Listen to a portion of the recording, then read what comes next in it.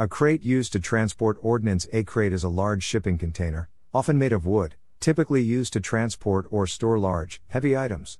Steel and aluminium crates are also used. Specialized crates were designed for specific products, and were often made to be reusable, such as the bottle crates for milk and soft drinks. Crates can be made of wood, plastic, metal, or other materials. The term crate often implies a large and strong container. Most plastic crates are smaller and are more commonly called a case or container. Metal is rarely used because of its weight. When metal is used, a crate is often constructed as an open crate and may be termed a cage. Although a crate may be made of any material, for these reasons, the term crate used alone often implies one constructed of wood. An open frame style crate used for a bicycle. An early open style crate for heavy cast iron. A sheathed plywood crate. A sheathed lumber crate. Wooden crate with cleating. A wooden crate has a self-supporting structure, with or without sheathing. For a wooden container to be a crate, all 6 of its sides must be put in place to result in the rated strength of the container. Crates are distinct from wooden boxes. The strength of a wooden box is rated based on the weight it can carry before the top is installed, whereas the strength of a crate is rated with the top in place. In general conversation, the term crate is sometimes used to denote a wooden box. Crates had been used for many years without a clear origin and documented history. Modern crates from the early 20th century demonstrate a very evolved technology already considering practical and economic considerations built into crate designs. Moving heavy products such as enameled cast iron sinks, bathtubs, and lavatories was often done without any packaging prior to 1910, which lead to nearly 20% losses due to chipping of the enamel in shipping. Some manufacturers assumed that protecting the product in rugged crating would reduce their losses. However, they found that railroad and shipping workers would handle the crates much more roughly when in a heavy crate, and losses actually increased. The technological solution was to pack enameled bathware into open crates, which allowed the shipment to be lighter and cheaper, the handlers to use more precautions knowing what merchandise was being shipped, and allowed the customer to inspect the purchase at arrival before opening it. Another early documented reference to a shipping crate in the United States is in a 1930 handbook, Technical Bulletin No. 171, written by C.A. Plaskett for the U.S. Department of Agriculture. Plaskett was known for his extensive testing and defining of various components of transport packaging. The USDA Forest Service revised and expanded it in 1964 as the Wood Crate Design Manual, Handbook 252. Although the definition of a wooden crate, as compared to a wooden box, is clear, construction of the two often results in a container that is not clearly a crate or a box.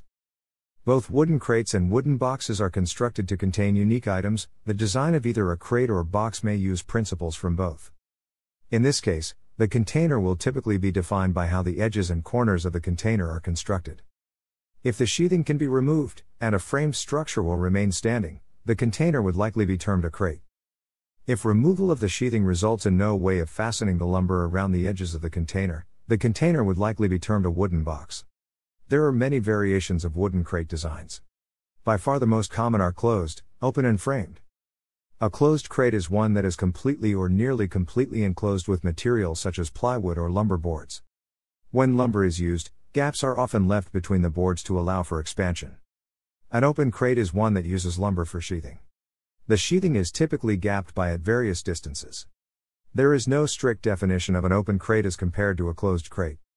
Typically, when the gap between boards is greater than the distance required for expansion, the crate would be considered an open crate.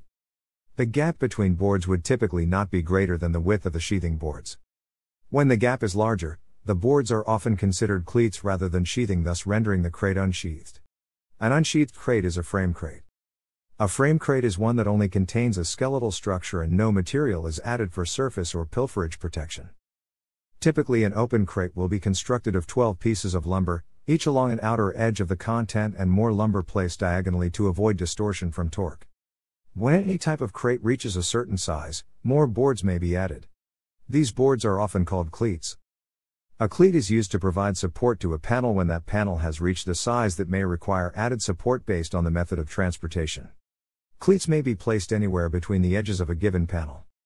On crates, cleat placement is often determined by the width of the plywood used on plywood sheathed crates. On other crates, cleats are often evenly spaced as required to strengthen the panel. Sometimes two cleats are added across the top panel of a crate placed as needed to give the top of the crate added strength where lifting chains or straps may press on the crate while lifting.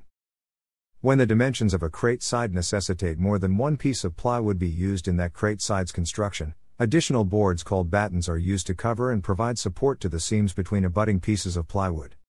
Battens are typically wider than cleats, but do not need to be so. Cleats may have more specific names based on added benefit they provide. Some published standards only use those more descriptive terms and may never refer to these various lumber components as cleats. For example, lumber placed under the top of a wood container to add support for a large top are called joists. Lumber is built into the midsection of the top of a wood container to strengthen the top are called cleats. When the cleats are enlarged and constructed to support a large top, they may generically be termed cleats or more specifically be termed joists. A plywood sheathed crate with a pallet-like bottom. Skids or thick bottom runners are sometimes specified to allow forklift trucks access for lifting. Transportation methods and storage conditions must always be considered when designing a crate. Every step of the transportation chain will result in different stresses from shock and vibration. Differences in pressure, temperature, and humidity may not only adversely affect the content of the crate, but also will have an effect on the holding strength of the fasteners in the crate. In some countries, any wooden crate being designed to ship overseas must be treated to ISPM 15 standards, or commonly known as the bug stamp, to prevent the spread of disease and insects. Although the above definition almost always stands true, there are many slightly altered or sub-definitions used by and in various organizations, agencies, and documents. This is the result of the small size of the industry and the fact that a single, finite definition of an item that is different every time it is made can be difficult to define.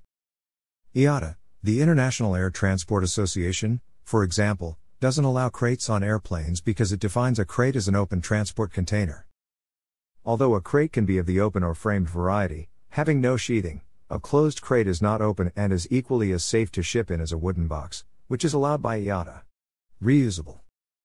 Mineral water bottles in crates. Milk crates and bottle crates are a form of reusable packaging used to ship to retail stores and to return empty bottles to the bottler or packager.